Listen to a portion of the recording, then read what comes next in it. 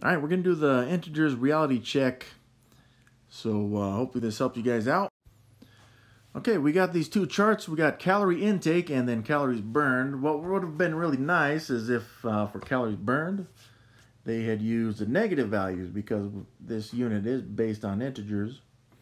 And we're going to need to keep that in mind when we start listing some of these values, okay? Because calories burned, since it's calories taken off, I don't really know the medical jargon for that, so forgive me, but since it's burned values, we're going to use negative integers to represent the average calories burned per hour. Like we have the lists of calorie intake here on the left, and then on the right we got the calories burned.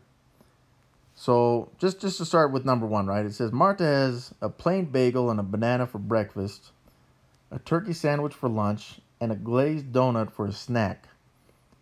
Now, all of that stuff is listed in the calorie intake because it's food, right? But then all the calories burned, these are all exercises. And it says she attends a yoga class for 2 hours and then swims for 1 hour. So that's the information it gives us. Then it says, A, write a mathematical expression of Marta's calorie intake using positive integers. So the calories intake, right? It says that she had a plain bagel, which is right here at 75. So she's going to take that 75 calories in. And then she's going to have a banana for breakfast, which is up here at 48. Now this is all calories she's taking in, so I'm going to add those together. Then she's going to have the turkey sandwich for lunch, right here at 360 calories. And then finally, a glazed donut for a snack. So that shows right here at 340 calories. So this is the expression we want for part A. And that's all we want. We just want her calorie intake. So we're going to add these together.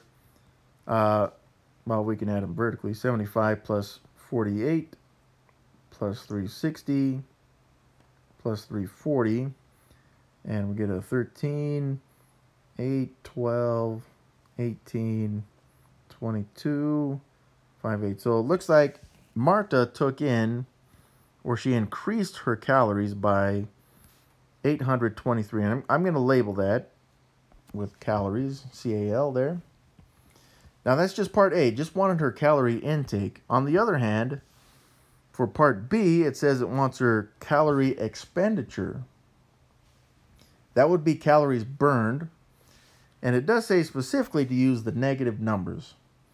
So, for this one where it says that she goes to yoga class for 2 hours. Well, yoga class shows at 220. And if we look at the labels up here, it's average calories per hour. So, not only did she burn 220 calories, that was just for 1 hour. She's going to do it for 2 hours.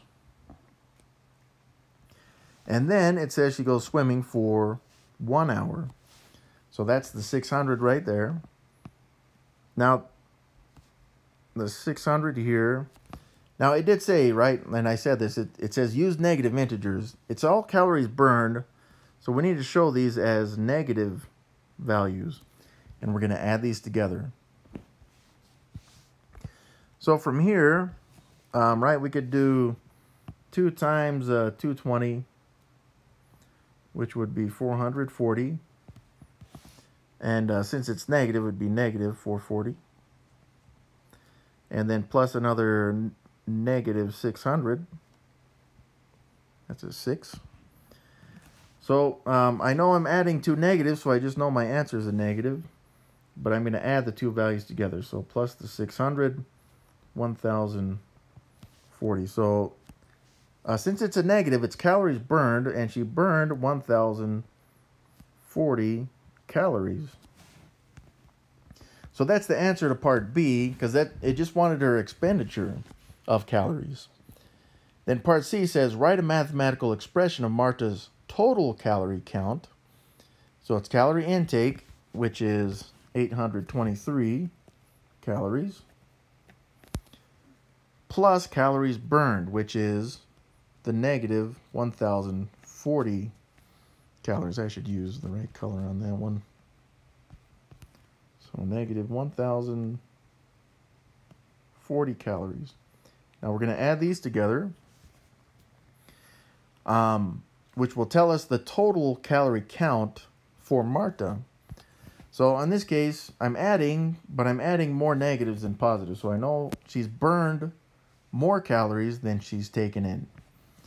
And from there, I can just take the big number, 1,040, and subtract the small number, 823, which would give us, let's see, it's 3, 10, 1, 217. So it looks like she burned overall 217 calories on the day. At least as of now. There's another problem that's going to add and subtract more calories. Now, I know one of the common complaints we get as math teachers is, when am I going to use this? Or how reasonable is this question that's being asked, right? Like, people are like, well, what am I going to do with 64 watermelons? You could eat them, okay? And I love watermelon. I don't know if I could eat 64 at the same time, but I could eat 64 watermelons. And I would bring up the same question with this one, because Marta had just a glazed donut. Is there anyone that you know that eats only one glazed donut? I don't know either, okay? But it works for mathematical purposes, just trying to get some practice, you guys. So that was nice. So for Joe on number 2, he has a bowl of cereal for breakfast, a roast beef sandwich and an apple for lunch, and a soft pretzel for a snack. He rides his bicycle to and from work for a total of 2 hours and lifts weight for 30 minutes, 1/2 hour. For Joe, then, he's going to have a bowl of cereal for breakfast, which shows here as 190 calories. And that's what we want in part A. Write a mathematical expression of Joe's calorie intake using positive integers. So first he's going to take in 190 calories from the bowl of cereal. And then he's going to take in calories from the roast beef sandwich at 450 calories. I don't count calories, you guys, so I don't know if this is a lot or a little, but you guys can decide. And then an apple for lunch. Bam, 90 calories up there at the top. And then a pretzel for a snack. Where's my pretzel? There it is. 340 calories. So Joe's living it up on his soft pretzel. Let's go ahead and add these together. We got 190 calories, 450 calories, 90 calories, and 340 calories. Let's add these together. So there's nothing in the ones place. 9 plus 5 is 14, plus 9 is 23, plus 4 is 27. So I'll carry the 2, plus 1 is 3, plus 4 is 7, plus 9 is 16. Well, that was not the 9. So 7 plus 3 is 10. So Joe takes in 1,070. Again, I need to label that because this is a word problem in calories. Next up, we got Joe's calorie expenditure. Well, what did Joe do? He's going to ride his bike to and from work for 2 hours. So where's his bicycle? Cycling, there we go. He's going to go 2 hours, 500 calories per hour. So it's a negative though, right? Because it's being burned. And then Joe's going to lift weights for 30 minutes. Where's my weightlifting? 300, right? But only for a half hour. So you can use the fraction, you can use the decimal. It's really up to you. And that's 300 calories on that. So we're going to add these together. And that's going to tell us how many calories Joe burned. Now, just like we did with Marta, this strategy in 1 and 2, parts A and B, is the same as using the order of operations to combine all your negatives first and then your positives second, and then combining positives and negatives to find a total value. So in figuring out how many calories Joe burned, 2 times negative 500 is negative 1,000. And then 1/2 of negative 300 is 150, a negative 150. So Joe burned 1,000 and then another 150 calories. That's 1,150 calories. But again, this is being burned. This is being burned, so we're going to show it as a negative value. And then to figure out how many calories Joe has either burned or taken in, or is just total count of calories from the day. We're going to take how many calories he took in from his food, 1,070. And the calories he burned from exercising, 1,150 calories. And we're going to combine those, okay? Now here I can see that he burned more than he's taken in, right? So I got negative value for total calorie count. And I can just take the big number, 1,150, and subtract the smaller number, 1,070. So I got, looks like that's going to be 80. Okay, so Joe has burned a total of 80 calories on the day so far. All right, number 3, Marta and Joe decide to have dinner at their favorite restaurant. Joe has the spaghetti dinner and Marta has the grilled salmon dinner. After dinner, they go on a walk for an hour. Write a mathematical expression of Marta's new total calorie count for the entire day, which includes her earlier calorie count, dinner, and going for the walk using positive and negative integers. Well, from number 1, we know that Marta's total calorie count was negative 217 calories, right? But then Marta is going to have the grilled salmon dinner, which we can find right here, 380. So that's going to be added to her total. Now, I would figure out the total calorie count right now before I figure out the walk, right? So I can see I got negative 217 plus 380. There's more positives than negatives. So I got a positive value. And then I'm just going to take the big value, 380, and subtract the small value, 217. So that's a 3,876, 163 calories. So right now, Marta's at positive 163 calories. And you can determine if that's healthy or not. But then she's going to go on a walk for an hour because she goes with Joe on that walk. So the walk is going to burn 250 calories. So minus 250 calories. Now again, you could say you're adding a negative here. And since that's the case, we're adding more negatives than positives. So the answer is a negative. Then I would take the big number, 250, and subtract the small one, 163. So there's a 7, it's a 14, a 6 is 8. So Marta, at the end of the day, has burned 87 calories after dinner and going for a walk.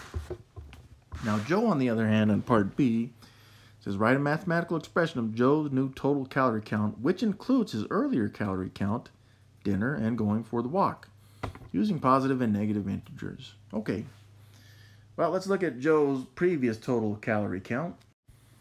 So Joe, this is from the previous page. He was at 80 calories burned total. So that's the number we're going to start with. And then let's evaluate what Joe did. All right, so Joe, let's see, Joe had the spaghetti dinner. Oh, that's very nice. Spaghetti with meatballs, it looks like. So from there, we're going to have to add another 859 calories. Now again, from here I have more positives than negatives, so I know my answer is positive. And I can take the big number and subtract the small number. So that'd be 859 minus 80. So 9 minus 0, 9. 15 minus 8 is 7.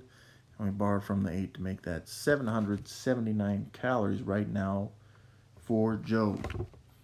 But then Joe is going to go on the same walk that Marta did, and we can see the walk burns off 250 calories. So we're going to add 250, but it's a negative 250. Now again, at this point, I have 779 plus negative 250. There's more positives than negatives, so I know my answer is positive. And I can take the big number, 779, and subtract 250. 9 minus 0 is 9, 7 minus 5 is 2, 7 minus 2 is 5. So Joe, at the end of the day, has gained 529 calories. And yeah, I should label that one as well. All right, so there's our answer. Again, we don't need to show that positive sign if we don't want to, but I would be okay if you did on this assignment. Sorry, suppose Martha goes skiing and Joe goes snowboarding. Martha burns 1,784 calories, and Joe burns 1,948 calories. So part A says, how many hours did Martha ski? And we'll write an expression with the negative integers, right? So it says that she burned 1,784 calories. Now it's burned, so it's going to be negative. But it's asking how many hours she skied, right? So in other words, if we look at the skiing up here, it's at 446 calories per hour. So since it's calories burned, you could even show that as negative. So we're just asking how many of these 446s are in 1,784. That's a division problem. So we're going to divide 1,784 by what really would be negative 446. And again, that's calories per hour. When we divide this, and I'm not going to use long division, I would actually just use a calculator for this one just because it's the reality check. A negative 1,784 divided by negative 446. We know the answer is positive, but it should be 4. And again, just don't forget to label that in hours on that one. It's going to work the same way for Joe in part B. All right, B, how many hours did Joe snowboard? Write a mathematical expression using negative integers. Well, Joe, let's see if I can get this to work. Joe, he went snowboarding, right? And it says Joe burned 1,948 calories. So that's a negative 1,948 calories. And again, it's going to work the same way. It's just that it's snowboarding instead of skiing, right? Now, again, that should be a negative value. He's burning off, but we're asking how many 487s are in 1948, which is why this is a division type problem. Okay, so we're going to divide this by the negative 487. And as it turns out, when I divide these two together, I get 4 again. So that's another 4 hours. Now you may be asking yourself, why is it that they burned off different number of calories for the same number of hours exercising? And the answer to that lies in the fact that they burned a different number of calories based on the activity that they're doing. So even though they worked or they were snowboarding or skiing at the same number of hours, they burned a different number of calories because, again, they're burning a different number of calories per hour depending on the exercise.